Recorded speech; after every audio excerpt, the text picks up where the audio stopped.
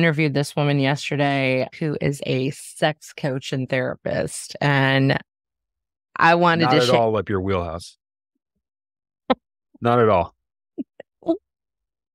You know what? I got, it was a pitch from a publicist, and I usually don't take those. But I was so intrigued.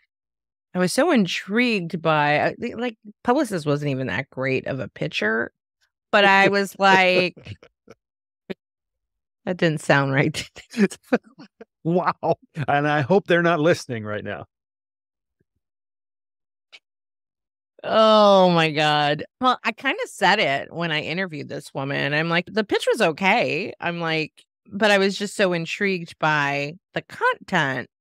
That's what got my attention, right? So it's kind of an interesting conversation. Gosh, has the show started already? Maybe I should start it. Hey, everyone. Welcome to another episode of The Women Your Mother Warned You About, brought to you by Sales Gravy and Sales Gravy University. And when my fractional co-host shows up, sometimes we just start the show and I forget to start the show. She says, I've got some ideas for you, Jeff.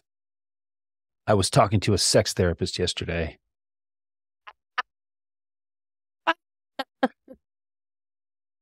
Yep, my wife, my kids, my mom, my family, everybody's going to be happy to listen to this. It didn't go exactly like that, but... Good morning, Gina. I might be paraphrasing a little bit, but it's pretty close. And see how that could be taken. Treating me like a piece of meat again. Here we go. Here we go. Coffee with the two of us. Yeah. I guess it always comes back to treating you like a piece of meat. I'm sorry. Sorry, not sorry. What I was trying to say. I'm used to it by now. It's okay. I know you are. It was worse when I had the other female co-host, and now there's just me. So it's just one-on-one versus...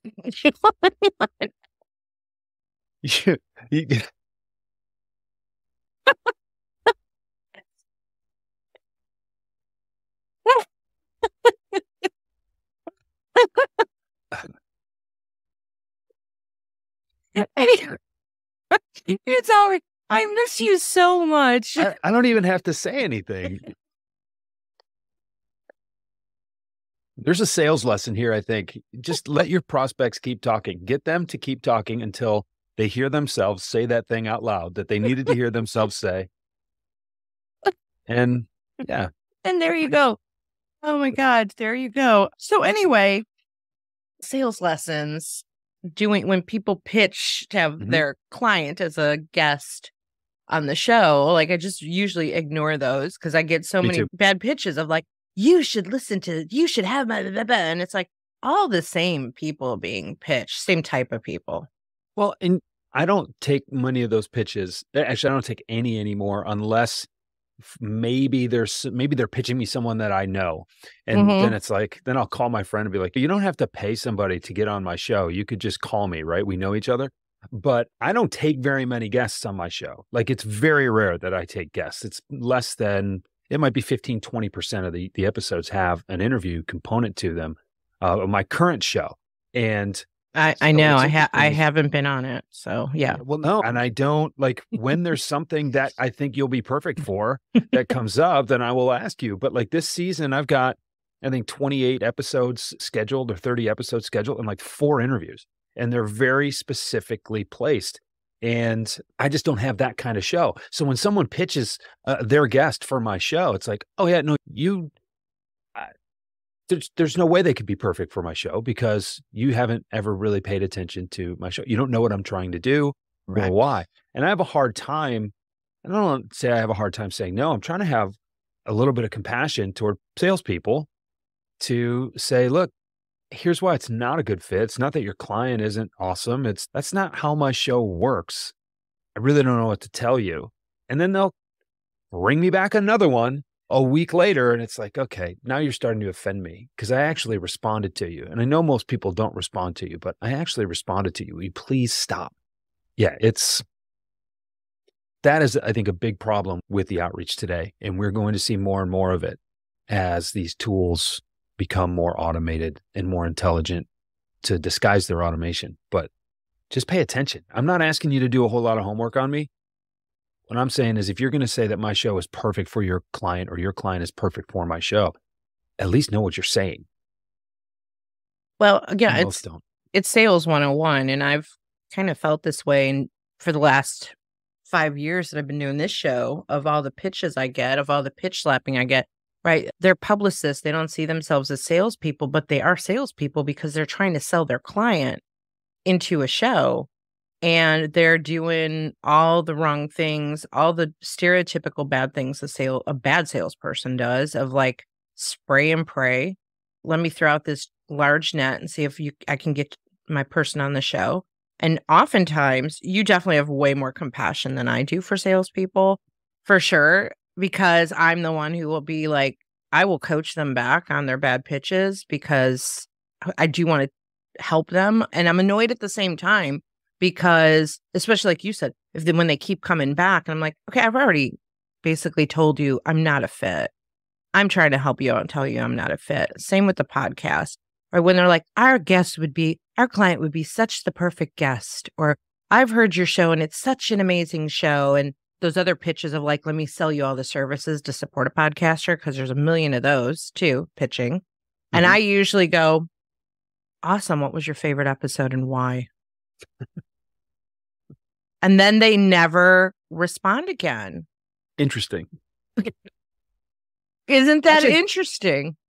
I actually had one person respond, and he said, this was a couple of years ago. And he said, hey, I've been looking at your blog. I've been listening to your podcast, and I think we'd be able to help you, blah, blah, blah. And I said that. I said, so what did you like about it? And they responded within like 10 minutes, like so quickly that I know they didn't say, oh, shoot, and then have to go and do the research or whatever. Yeah. Rattled off like 6, 7 bullet points, told me what those things were, and told me what they meant to him. And I'm like, okay, when do you want to talk? I got to drive. In like 2 days, I was driving up north. I'm like, I'm sitting in my car for the next 3 hours. Can't guarantee cell signal the entire way, but like, here's my window. What you got? And we talked for a while, and it wasn't a good fit, but good salesmanship gets rewarded when you reach out to me. And this was really good process, really good technique. So yeah, I am not someone who just rejects all outreach, but I will say, with the increase in bad outreach, the good stuff needs to stand out a little more. And I think it just means that we all need to sharpen our games a little bit. Well, and it's almost easy to do that because, like you said, there's so much bad outreach that just elevating your game a tiny bit actually makes you look. I talk about this in customer service too a lot when I do customer service training. Like, we're so waiting for bad customer service. We expect bad customer service so that when we actually get decent, subpar service, it's all like, wow, that was amazing. You said hello and thank you. I'm like, you greeted me when you came to my table in a restaurant. Like, that's the world we've come to, that I'm just excited that you said hello to me. I had an experience yesterday with a bank, and we got locked out. The online bank, we got locked out because the password manager had some bad information or something. Between my wife and I, we timed out, right? So I said, you got to call. I'm like, ugh. Been there. I called. Someone picked up. Went through the automated messaging, right, for the menu. Couple of touches on the keypad. Someone answered. It was a real person. They said, what's the problem? And I told them, I said, oh, yeah, that happens. All right. We can reset you this way, or we can reset you this way. How would you like to do it? I was on the phone for a total of like 5 minutes, and I was back in. And it was so simple. There was enough security. It's not like they bypassed all the security, but immediately they picked up and said they knew who I was because my phone number, they knew what I was trying to do. They heard my story. They didn't read me some long 3-page legal disclaimer about what they needed to do and why I needed to do it and blah, blah, blah. It was just, oh, okay. And then I was ready to roll. It was like, this person did nothing extraordinary because nothing extraordinary was required. It was just simple, straight to the point. And that stood out to me as a phenomenal customer experience. Like, to your point, you don't have to do much to stand out. You just need to be a little bit purposeful, be kind and be present. I think that was it too. They weren't buried in a manual of things to say. This woman could keep her head where her feet were and just answer my questions and help. That was it.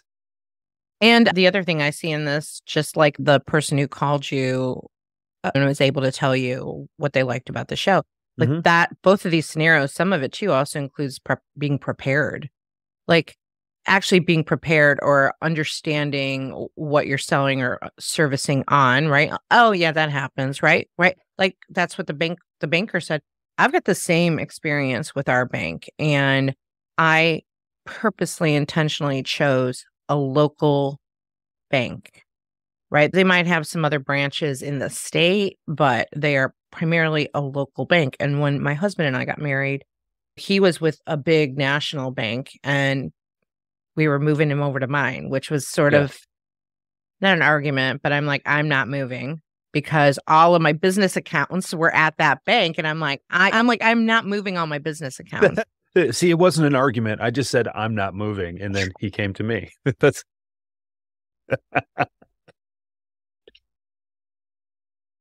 and I must sound terrible. No, that's not terrible. No, actually, no, that doesn't sound terrible at all. It was just funny the way that laid out. If you were to go back and read the transcript, it says, and it wasn't an argument. I just said, I'm not moving. That's funny. There's a line in the sand right there. Marriage is about compromise in many situations, and you choose your battles for the sake of your relationship. And we can say that in sales too, of like, all right, what here needs to happen. And when I laid out I'm like, listen, if we move to your bank, and I want to get to optimization because you talked about that a couple days ago, we could have moved to his bank that technology wise was better and all of those things, right? It just better from that standpoint. But because I've got business accounts and I didn't want to have to like move them and get my articles of incorporation. And when you do that with a business account in a bank, like I just didn't want to do that. I've done it a couple times. And like, I just want to keep it here because I've got my whole history of banking there. Can we just stay? Can we please stay? Come over to my bank. No, I'm not moving, right? So he comes over and we add him in. And he was frustrated in the beginning because he had to make the change, right? Think about a customer who's got to make the change. Oh, yeah. He was frustrated with it because their technology is not the best on all the things. We are now digitally, electronically depositing because he's like, what century are you in? Like, why are you not depositing?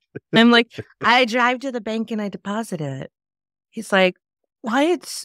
So I let him handle the bank accounts now that he so now not only am I not moving, but now they're your problem. Congratulations. Here you go. This is Married Life with Gina Trimarco. You should start a podcast with your husband and call it Married Life with Gina Trimarco and just talk about all the quote battles you choose not to pick. That's what we need to do. Well, funny you should say that because I've joked with him about it. I'm like, we should start a podcast because he's so funny. He is he is so funny and he's so sarcastic. And together we're like, Lucy and Ricky, but he's not Hispanic. So it's like, it is that kind of relationship where we're just busting on each other. And at some point, one of us is the dumb one, right? Like one of us is like, not smart about something. For any of you watching or listening at home, can you guess which one of those two is the dumb one more often than the other? Just a quick little straw poll. Tap one on your phone if you think it's...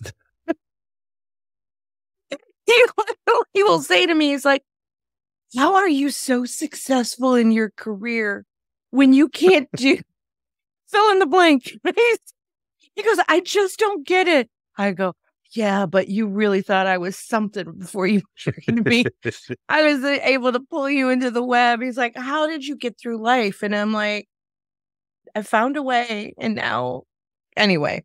So this bank, similar to yours, I can pick up the phone, call them, no matter which branch, because there are 3 branches in our area. They all know me. Shocking. It's a small. You show up every Tuesday morning with a stack of checks that you hand sign. Do you bring cookies with you too? Do you bring that lasagna that you've been threatening to make for me for 5 years? No, which reminds me, I'm going to tell you a story about a toaster and this bank. So this it gets better.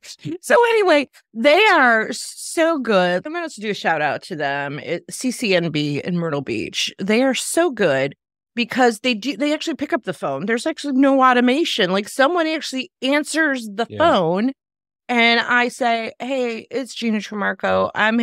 Because we get locked out of our password too. And for some reason I can't access or I can't see this account. And similar, like, oh, yeah, that sometimes happens. Okay, hold on a second. We're going to reset everything. And then can you just hold on 1 second? I'm like, yeah. And they come back, yeah, try it now. Oh, yep, I'm in. Okay, great. Anything else you need? And I know that's why I stay with them, because I know if I have any kind of problem, they literally take care of it in minutes. Mm-hmm. And it is, why would I ever leave them? Technology, not the best, no offense, but customer service, consistent, can count on them. And what do you want though? Like, okay, so the technology is not the best. So they don't have a fancy app. Okay. They've got the app, but like when we pay stuff through the account, it's not as smooth. It's a little clunky. That's all. Yeah. It's just a little clunky. And we have the same thing. You make sacrifices, you make compromises based on what's really important to you. And we bank, the bank I was talking about earlier was actually a big bank because we had a line of credit through that for the business and all that. But we do our regular banking through a credit union, financial institution. It's a really big credit union, but we like the fact that they're not tied to an investment bank, right? We like the fact that at our local branch, if we went in every Tuesday with a stack of checks, they would know who we are. We do know when we go in there, it might be a couple of times a year. We got to go in to open a new account for the kids or do something, and people recognize us. They remember the stories that we've told. That's important to us, right? Now, there are some things that with a credit union, when I have an international client, I have to jump through hoops in order to get paid. I don't like that, but that doesn't happen all that often. Most of my clients are domestic. So it's just, we occasionally put up with some BS, but by and large, we just love who we work with and how. And that's the thing. There is no one best fit for everybody. Right. And I think salespeople, if we tie this back to another sales lesson, it's understand who you are, understand who you're not, and find the people who care who you are. Find the people who want to do business with someone who does, fill in the blank, even though they don't list these things over, fill in your list of things over here. And finding that fit is how you create raving fans. What you hit on something really important, like what is important to me when it comes to banking with that bank. And I think as a sales lesson, we have to identify what's important to that prospect, to that client.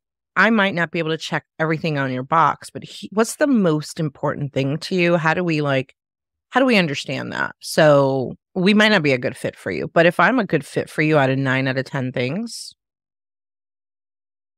anybody else is going to be in the same scenario or won't be as good of a fit as we are. And you probably still win if you're a fit for 7 out of 10. Right. 6 out of 10 but I think, and I don't want to split hairs with you, Gina, but what I mean is I think if people think that they have to be 9 out of 10, then all of a sudden it discourages them from recognizing that the bar's not actually that high.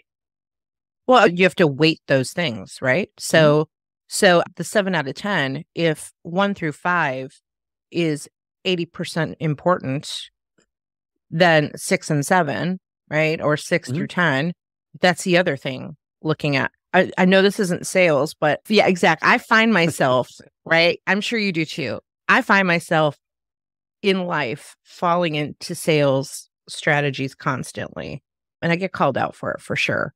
So my husband and I just got around to planning a honeymoon. We haven't had one. And he's like, oh, I thought aren't you going to take care of it? Take care of it. And I'm like, fine. He's like, you're the traveler. And I'm like, fine. So we going through this process of figuring it out. And he kept saying, I want to go to Cayman Islands. I want to go to Cayman Islands. I want to go to Cayman Islands. And I'm like, so I did all my Caribbean research. I do like I'm like, airfare. When can we both go based on our schedules? Like, what's the fit on all those things? And airfare was crazy to the Caribbean, but that's really where I want to go. And then I thought, well, maybe we'll go to Europe. I went down all these rabbit holes. And I'm like, yeah, well, I'll go to Europe. We really only have this 1 week period. Well, I don't want to go to Europe for a week. I'd rather go for 2 weeks. And maybe Europe's not I'm like, all right, just make a decision, Gina. Just choose something, right? So I said to him, because all the research I did, I've been to Cayman coming off of a cruise.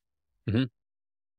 Cayman is described as like kind of the concrete jungle. It's a bunch of tall buildings and hotels. And I'm like, that didn't feel very beachy to me. And I live at the beach.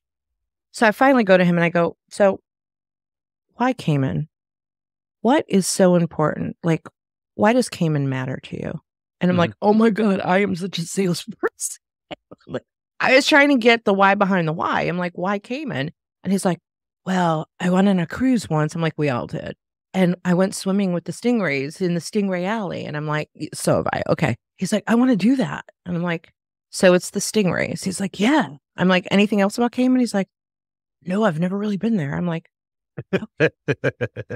okay. Right. Think about how this shows up with our prospects, right? Like, we got to dig a little bit deeper. I'm like, it's the stingrays. So I do a search. I Google top places for stingrays.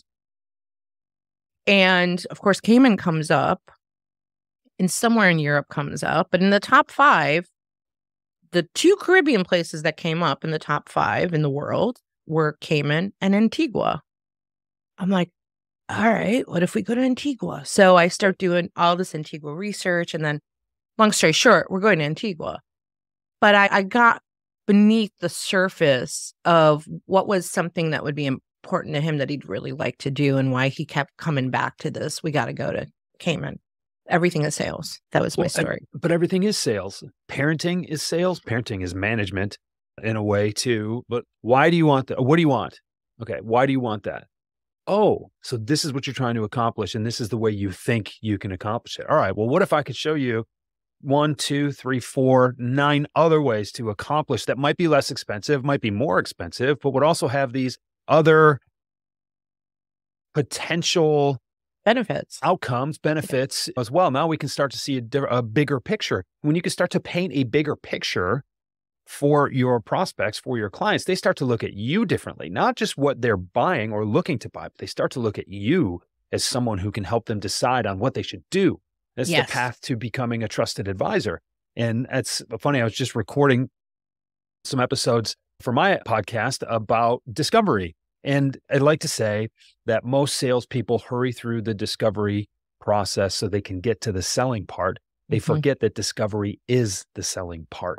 Right. Discovery, when you're asking those questions about that potential, about those opportunities, about their motives, about what they're trying to accomplish, about why they want to accomplish it, about what happens when you accomplish it, what happens if you don't accomplish it, what becomes possible when you reach this state, when you can start to think 2, 3, 4 orders of magnitude away from where they are right now and paint that bigger picture, you create the space where you can ask the question about, okay, what becomes possible when we paint this picture, right? You start to figuratively wrap your arm around your prospect's shoulder and look off into the horizon and daydream together.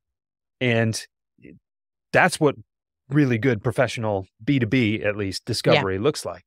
And most people never get there because they're worried about whether or not the prospect has the budget and the authority and the need and the timeline to do this right now. And if you don't want to do this right now, well, then I got to call somebody else because my manager expects a number by the end of the month. And it's so short-sighted. Yeah, I was just going to say, why do you think, like, we could preach all day long. I agree with you on the discovery. I think that's one of my strong points. Why, no matter how much preaching and teaching we do on it, really what holds people back from doing effective discovery? Is it because we need a deal now? It's because we feel like we need a deal now, but it is more the fact that we believe that selling should be distilled to a science, and that most people believe that there is a perfect set of things to say. That you're trying to say the perfect thing to the perfect person at the perfect time. And that is not only unreasonable, it's just ridiculous. So I say those two things, right? We need results now, and we think that there is a magic combination to unlock. And sellers are afraid to get vulnerable. They're afraid to show that they're not the expert, forgetting that you demonstrate expertise by being willing to be vulnerable in the space with your clients. And I know that fits into improv and all the stuff that you do around improv too, but like we forget that in order to connect with your prospect, in order to give them that level of comfort, that feeling of connection with you, you have to let your guard down a little bit. Otherwise, you run a very high risk of being seen as bossy or controlling or domineering. And you want to have the authority to be able to guide the conversation, to be able to guide the sale. But in order to earn that authority, you have to show that you have a soft spot as well, and that you're seeking to understand. Curiosity is a huge portion of discovery, and you can't be curious unless you're willing to be wrong. And that is the opposite of being a know-it-all, right? So these two things are in conflict with one another. Should I get vulnerable? Do I need to get vulnerable? Yeah, but I also have to be an expert. Doesn't that mean I have to have all the answers? No. That's where people, I think, are led astray. And then when you layer that over the idea that, well, I'm supposed to know exactly what to do every time, and I am supposed to push this process through so that I can repeatably hit a number, it just doesn't work that way. And so I've always taken the approach that you have to get yourself enough at-bats, and you have to create enough opportunities for yourself to win so that you don't have to win 33.3% of them in order to hit your number, right? If you close about a quarter of your deals, then you should open up. If you close a quarter of your deals and you need to close 2 deals a month, well, then you need to open at least 8 deals. Well, what I would say is then get yourself involved in 12 to 15 deals so that even on the low end of things, you still close your 2. And if a couple things go your way, maybe you close 6. Like, I can't control which ones are going to close and which ones aren't. I'm just going to make sure I'm involved in enough to wherever things fall, I'm going to be okay. And that's not hard and fast science. But I like selling, so I just keep selling. And that's what puts me in those positions, right? Well, it's a combination of the process and I've read something that you wrote about writing it down and having the process, right? We have to have the process, but we have to be able, that's where the improvising comes in. We have to flex in the process. Yeah. And so what I see is said that. Where I see people get stuck is that they have the process and then they don't know how to flex in the process, or they do too much flexing and don't have a process. And they have to have a happy medium. And I'm sure you see this too. I've heard sales leaders say this and getting ready to train their team. Well, product knowledge is a really big problem for them. Some of our newer people are having product knowledge issues, and that's what's slowing them down on selling. And I'm like, okay, I'm quite not I see your face. I'm like, I get it, right? And product knowledge does help with confidence in selling. Now I'm speechless, just as you're speechless, because my inside voice is like, okay, well, what are you doing to help them with that? What are you doing? Because when I don't feel confident enough about what I'm selling, because I don't know all the things, especially like I knew sales and training and coaching when I joined Sales Gravy, but I didn't know Sales Gravy. So I had to learn the process with them and how they do things. And then when I didn't know something, I'd be like, hey, Jeb, can you help me with this? Like, I don't know. It's kind of common sense-ish to me. Your thoughts, because your face was saying everything. I'm trying to think of something that'll be a buzzy catch line to promote this podcast episode, but I'm going to try too hard and just blow it. Here's the thing. Product knowledge is probably the least valuable training that you're going to get.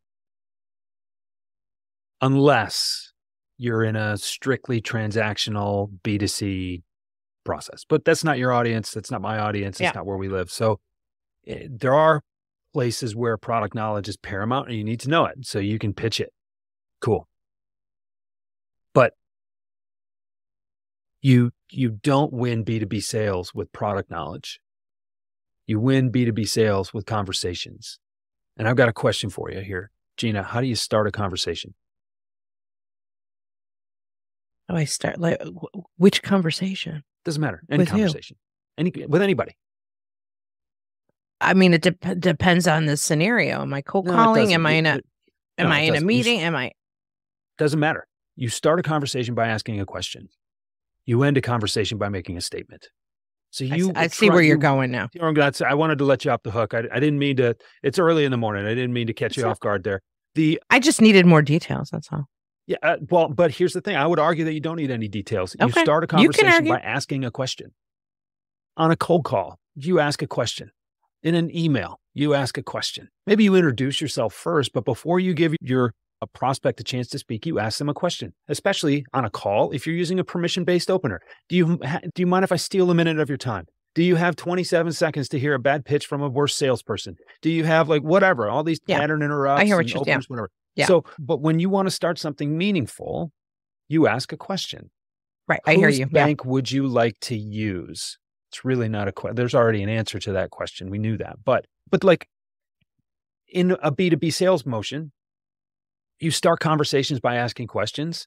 You want to ask questions about the prospect's position and not their job title, but what's their current state? What do they want to accomplish? Right. What do they think is getting in their way? What would happen if we remove those barriers for them? I've got to have at least a sales call, maybe even 2, before I can make a product recommendation. Correct. Right. So, 100%. So why do I need all this product knowledge to sell? And if discovery is the selling part, right? Now, a little bit of product knowledge will inform the questions that you can ask. But I had a conversation with a client yesterday. They said, all right, Jeff, and they just finished an engagement with me. And this really wasn't covered in the engagement, but they said, we've got to hire a few reps. What should the onboarding process look like? What's the first 90 days? So I ran through a checklist of some things. And I said, I don't know, by the 3rd, 4th week, get them on the phone, get them asking questions, get them starting conversations. I don't know if you have to map that out or if you just need to, at some point, set them free and see what kind of trouble they can cause, right? What kind of a ruckus they can make. And you don't have to arm them with all the scripts in the world. You just need to give them an understanding what are the problems that you're capable of solving, and have them start conversations around that. You'll learn the product knowledge as you go. And you certainly need to give them a little bit of training and an overview, but when you drink from the fire hose that they shoot at you during onboarding and during initial orientation, there's only so much that's going to stick. You need some context as to why that information is valuable. And that's where real field repetitions in this case, getting your reps in. That's where that's helpful and valuable. Yeah. I like it. Thanks. I do. But product knowledge is just so overvalued that when I have a manager say, yeah, they need better product training, it's like, oh yeah, you don't really understand a thing about what's going on in your team. Yeah. Well, and I think some of them are also sharing it with me, meaning they're not confident in what they're doing because they don't know the product as well.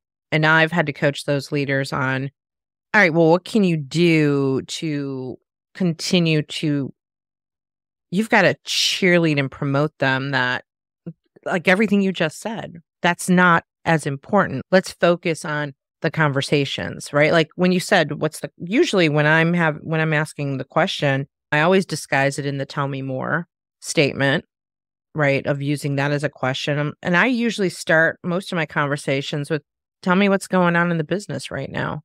Mm-hmm. Like I just do a blanket, very simple, generic, and they will tell me for the next 20 minutes. Mm-hmm. And I don't have to ask a lot of questions because that's my style from the improv piece of it. The irony of the improv is that when we first start training, the regular Joe who takes classes, which we're back up and running now after 3 years. Congratulations. Yeah, thank you. And so anybody can sign up for those classes. And one of the things we teach the average Joe or Jennifer is that do not ask a lot of questions on stage, because the constant questions on stage slows down the momentum of creating something together and collaborating. And people are already uncomfortable getting up there trying to improvise an idea without a script. And you're going to slow them down with the question. And actually, we have this prompt. We call it, I only ask because. So when they catch themselves in a question, like, what are you doing here, Jeff? And the other performer's like, now Jeff's got to answer that. Right. And Jeff's like already in his head, like, I'm right. And so what I've taught them is every time you catch yourself, and it's beautiful to watch because it happens every time, because in the first couple of classes, I'm like, question, that was a question, right? I side coach them. And so now they go, oh, what are you doing up here, Jeff? Oh, I only ask because it looks like, right? And it gets them to get into this other mindset of like making a statement so that we can build something together. It's the yes and piece of it. Right. Of being cognizant of, let's not ask too many questions. We can ask one question or give it or say, tell me more about this, that makes them feel like, oh, I want to learn more about you. Tell me more. And now I'm not in so much of an interrogation, but that's my initial approach in discovery is like, I'm building rapport and trying to get to know you before I ever get into if we should be working together. Well, you need to know what you're potentially getting into. What if this isn't someone you want to work with? What if this isn't someone you can help? What if they have a problem that you just can't solve? I think one of the biggest mistakes that one of the biggest superstitions that most salespeople fall prey to is this idea that everybody is a potential customer and you should have something for everyone. And it wasn't until I started giving myself permission to drive by the office of, in this case, orthopedic surgeons. Every orthopedic surgeon could buy something from me, but there were some people that I knew just never would because their motives just didn't align with my value proposition. And it took me a long time. You drive by the exit on the freeway, you're like, oh, I'd go to that office if I get off right here. And I'm like, yeah, but I don't have to. Matter of fact, it would be a waste of time for me to do that. So this superstition that you should be prepared to sell something to anybody at any time, I think causes a lot of anxiety. And I think that gets in the way of a lot of people. And it's okay to say no. You never have a better day in sales than when you fire your worst customer. I suggest that you try not to hire any of those, that you try not to find any of those. That kind of pressure. Just ask the question to see where the conversation goes. Be curious. And I'm curious to you, do you ever literally say yes and to your clients in discovery? Oh, God, all the time. Okay. Like literally, yeah. It's so part of my vernacular, which is so funny because when I use it in training, because I always add the yes and component in sales training.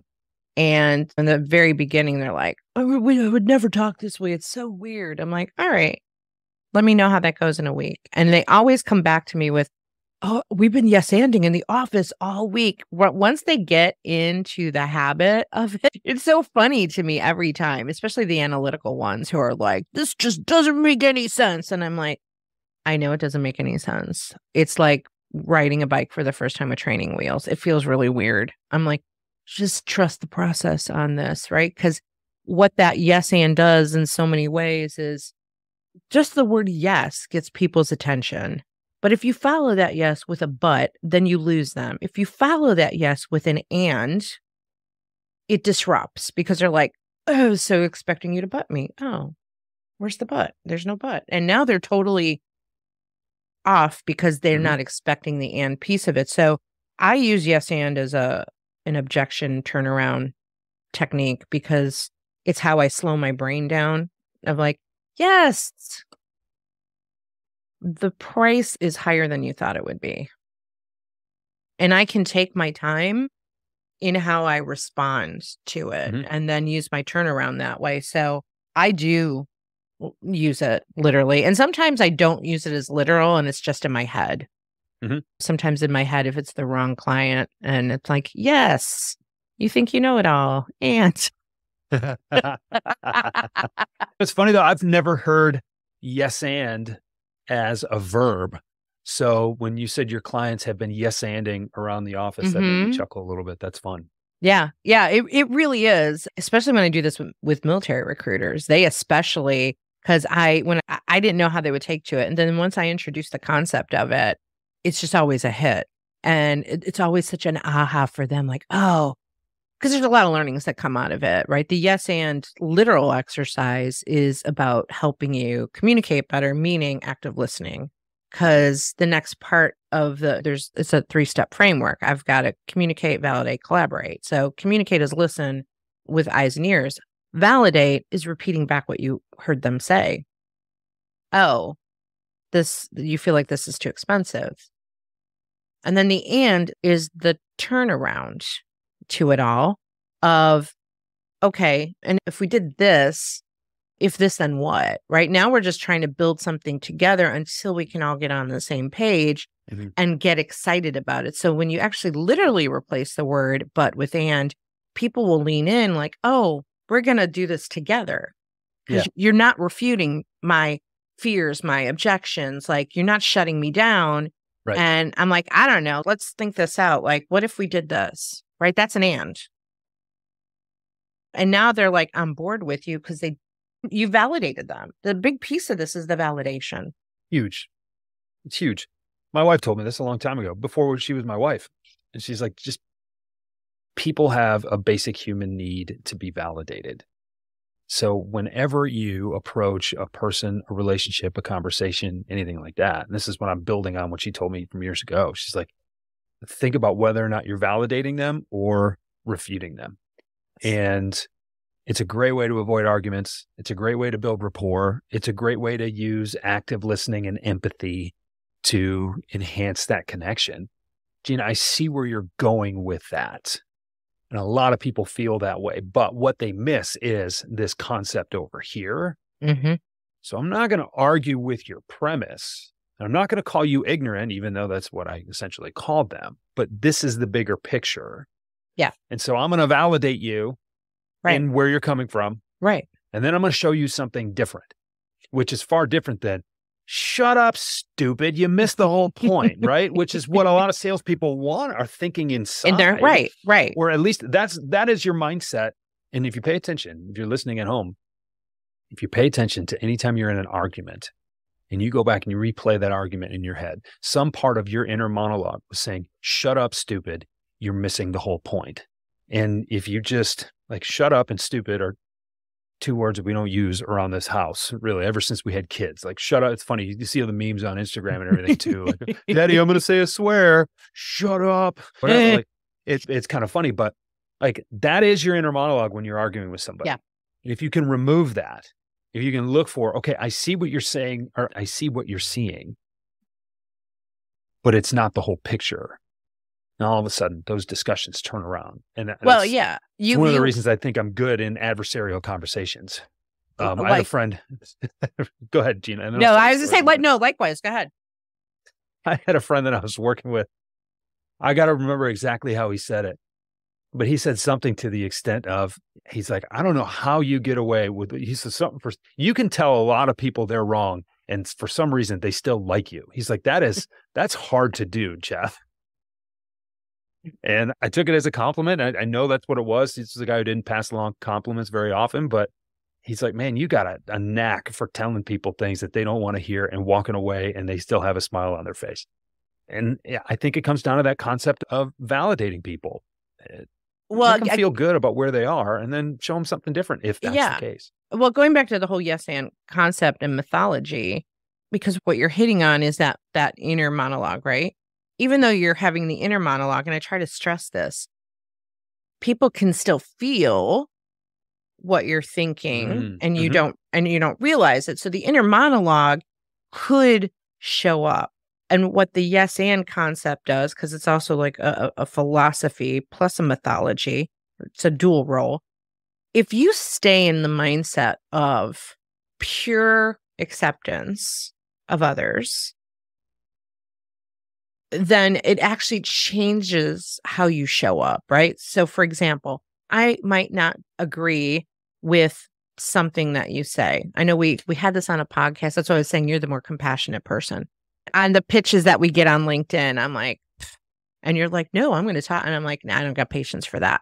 If we stay in a place of like acceptance, that I'm going to be patient and accepting of the things that you say and do, even if I totally disagree with you. And I'm like, okay, you're going to start to feel it, but I'm also going to approach it in a way that is pure and loving and with good intention, even if I don't agree with you. And so that shapes everything I do, having that attitude. It's an acceptance attitude versus an agreement attitude. This is somewhere why some people get confused on the yes and. They're like, we can't say yes to everything. I'm like, no, you can't like literally say yes to everything. You can use the word yes, though, because people will lean in when they hear the word yes, because we say the word no 4 times more than we say the word yes. And the more that we say yes, we show up more positively. And then that ends up kind of knocking out the inner voice, right? The inner voice is like, that's so stupid. Typically, I would say 95% of the time, I don't have that's so stupid inner voice going on. My inner voice is like, they are really struggling with this concept, and I'm curious as to why. I'm curious as to what's going on. I'm curious as to what's deeper. Going back to what you were talking about, curiosity, I stay in such a curious place all the time because I'm just curious about people. Yeah. And you don't get into very many arguments because of that. Correct. I'm like, okay, so that, and then I demonstrate that when we do the yes and. So when I demonstrate it first in training, I'm like, hey, can somebody come up here? I need a volunteer because we're going to demonstrate the exercise before everybody does it. And somebody on the team with the client comes up and I'm like, Jeff, we're just going to do this yes and back and forth.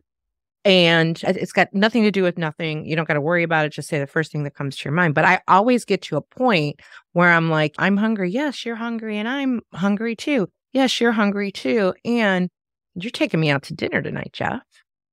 And then Jeff's got to be like, yeah, I'm taking you out to dinner tonight. And I got to tell my wife, right? Like, cause they're so stuck in their head in the exercise. I'm like, yes, you got to tell your wife and you're buying. I love that you said getting stuck in your own head, because that is probably the best way to describe what I was trying to describe before about expectations and things like that. The expectation is that you are going to have a very strict and rigid 3-call process to close, etc. Get that out of your head and be where you are. Yeah. Right. Be willing to play around a little bit. Be willing to explore. Be willing to be curious. Be willing to see what's really going on. It's not a secret to your prospect that they're in a sales call. Hello. There's not some mystery that you're going to unveil at the end when you offer them the perfect solution for their problem. It's relax. If you can't have fun with this, you're doing it wrong. And the chances are you're blocking your own fun because you're trying to stay too rigid in a script or something. Have some fun, do it your way, and be amazed at how much more successful you're going to be, how many more deals you're going to close. You're going to open more opportunities. You're going to close a higher percentage of them. That's how it works. It's science. It's science and it's art. Yeah. It's the combination of the two. Again, a couple of days ago, I saw you post something. It was a couple of days. I was stalking your LinkedIn, and in case we had nothing to talk about, I'm like, let me go pull his recent, because I do get the emails through LinkedIn when you post something. So now I totally the writing it out. So you talked about writing it out, writing out the process, and how, and you run into this and I run into this. I am always amazed, and I have clients I'm working with right now that are like, can you just write out our sales process? And I'm like, how do you not know your sales process? I'm like, this deal that I'm working on right now started out this really huge deal and became a smaller deal. And then they're like, can you just create our sales process for us? And I'm like, what I would like to do is create the sales process with you. I'm like, yes, I can write it for you. I'm like, but you know your business. I don't. So what if, and there were a number of things going on with that. They wanted consulting and coaching and training and all these things for one of their employees that they're trying to promote, but doesn't have the skill set yet. And then they came back with, oh, we can't spend all this money. Can we do something smaller where you do this consulting for us? Yeah. And I said, here's my concern, because they got that other person involved that I would be coaching. I said, and we really hit it off, and it's great like great connection. And he bought into the whole process of being coached. And I said, I think you're going to disappoint this person, that now you're going to bring me in and you've kind of pushed him out and he's already feeling kind of on an island. I said, so I don't think it's a good idea. I can do this with you, but he's got to be part of the process with me. And she goes, you're so right. Great. So that's what we're doing. We're going to do it together because it's their business. Right. Right. I'm going to help them lay that process out, period. Right. So again, going back to the flexing of it, right? You need to have the process, but you can't, like you just said, be stuck in your head with like, I got to do this and then I got to do this. Guess what?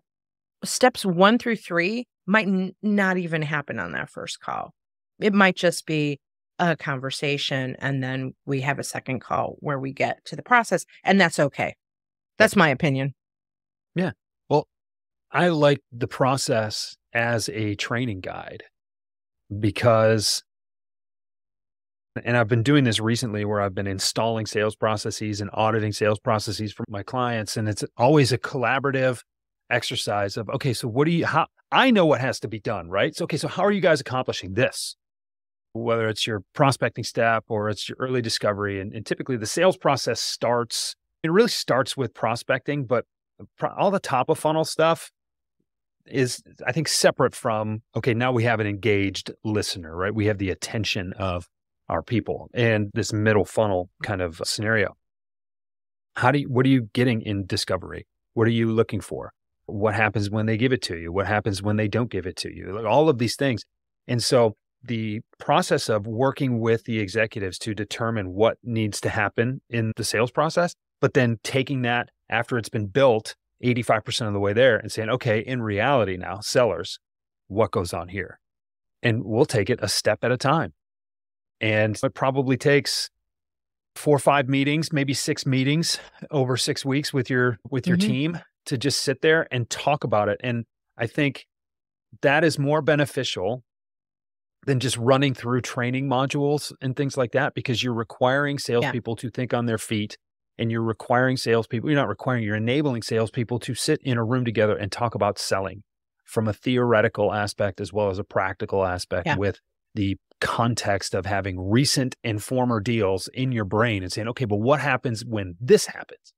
Okay, great. Then how do we document it? And how do we make sure it gets into the CRM properly? And how do we make sure that all these things? And it's just such a great theoretical practice that involves role play. It involves improv if you want it to. It involves every step along the way. I think as a sales team, depending on how often you're hiring, you should probably run through this 6-week exercise twice a year, maybe quarterly if you're hiring a lot more often. It doesn't have to take that long. Sounds like a great product. Could be. Look at that. My wheels were turning right before I started. I was like, wait a second. I'm glad Gina's recording this. So that's a really good idea. This could be a quarterly plan. Could be. That Jeff could roll out for you or me. It could be. Or either one. Either one. Yeah. Ideas are good. I give them away. Just me too. Me too. Doesn't do me any good. I'm not going to corner the market on sales process augmentation and implementation. I just think that I bring something unique to the discussion, and so do you. So, I think that's really that's important. I think we all have to realize what is the thing that makes you different as a salesperson, without being too cliche on like the niching down and things like that. But I think when you know what makes you unique, that also helps people want to work with you. Like I now know what my differentiators are and why you should work with me. I know what I'm not as well, right? Because there are things I'm not great at. So if you ask me, I'll tell you I'm not great at that, but here's what I am great at. I know we got to wrap up. And I'm out of coffee. Me too. My coffee is now cold. And I have a Keurig in my office, but it seems so far away. They're noisy. They are noisy. I'm actually taking it to my theater because we need a Keurig at the theater now.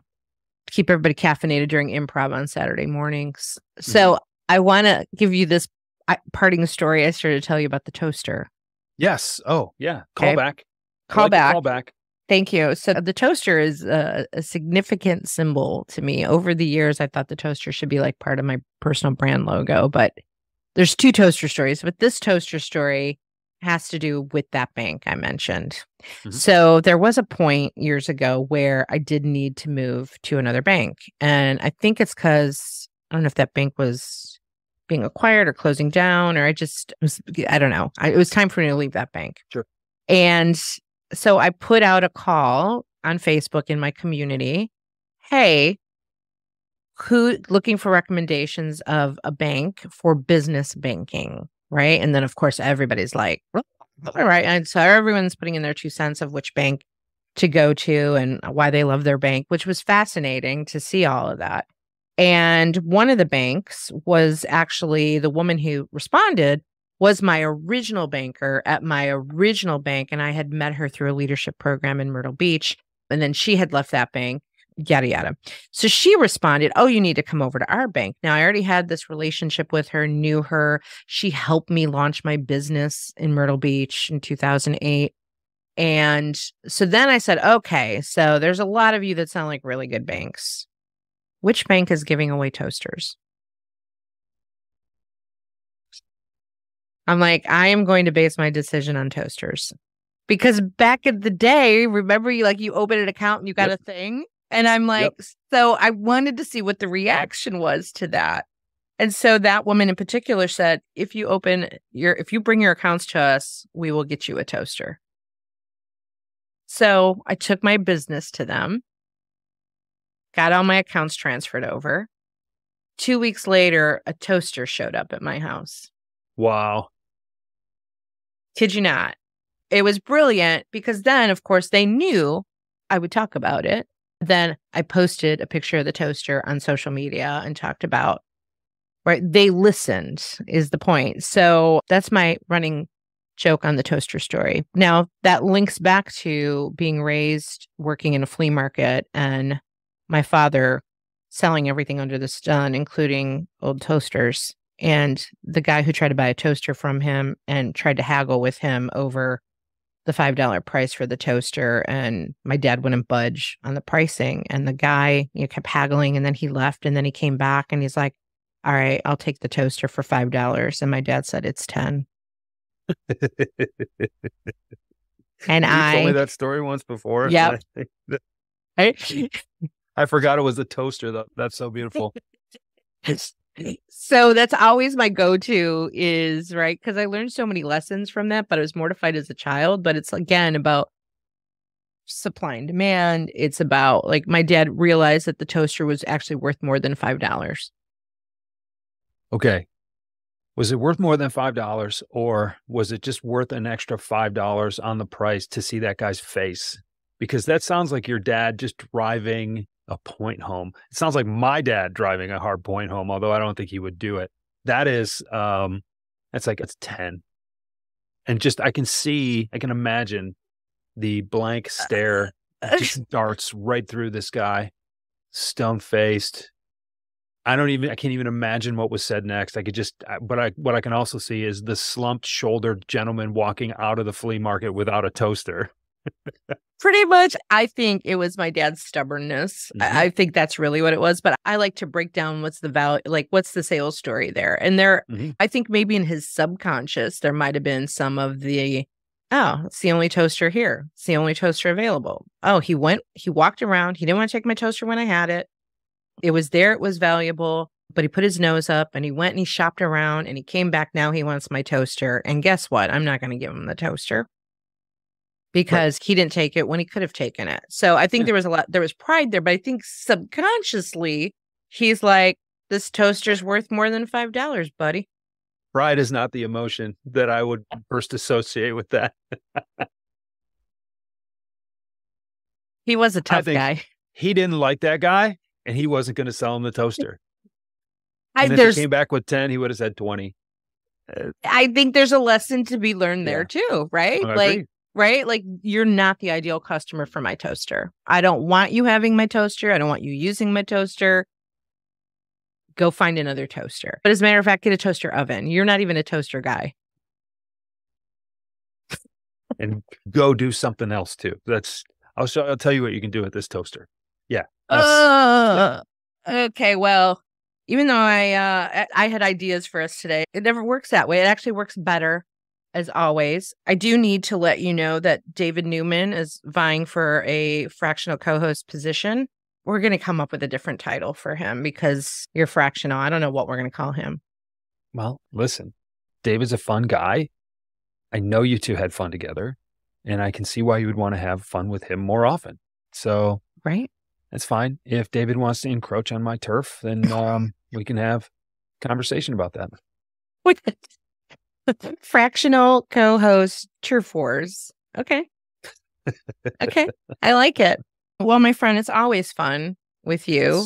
It's always unexpected. We didn't even get into the sex coach conversation, but that's okay. You can listen. No, that's really okay. You can listen to that episode and maybe you'll have commentary later on it. I think I don't know. This show comes out. I'm not sure which one comes out first, this one or the sex one. Anyway, you'll enjoy it. All right. Our producer Ian will put this in the show notes, but where can people find you just so they can hear it? JeffBajorek.com or on LinkedIn, or if you're listening to this on a podcast player, or if you're watching this on YouTube, go to my channel and search Rethink the Way You Sell, and you'll get the Rethink the Way You Sell podcast. You go to my YouTube channel, you'll find the Rethink the Way You Sell podcast. I'm working on another cool project for YouTube that I should be able to announce next time we get together. But I'd like to formally campaign with your sex therapist client, not client, but guest in mind. We should campaign for yes-anding to be a euphemism to use for adult time. So my wife and I were yes-anding the other day, right? Like that kind of a thing. That's what I think that's the right play here. It just ties everything together. Okay. Improv. I like it. I like it. Your sex therapy practice, all that stuff. Because that's your next phase of your business, right? You never know. You never know what can happen with me. Everything is a big yes and. So. Oh, really? I see you started using it already. Thank you, Gina. Well, yes and to you. Yes and to you. All right, we gotta go. I have another podcast to roll through this morning. So always a pleasure with you. Thank you, listeners, for listening to Women Your Mother Warns You About, brought to you by Sales Gravy and Sales Gravy University. Go check out salesgravy.university for all the most amazing courses. We're close to 300 courses now. I've lost track. Wow. So yeah, it's growing, constantly adding to the catalog. So go check that out. And check out this show on YouTube if you're listening and not watching, because watching our faces, there is nothing better than watching the two of our faces together. Check it out. womenyourmotherwarnsyouabout.com. We'll see you next time. There's nothing quite like watching our two faces when we're together. It's just devolving fast, Gina.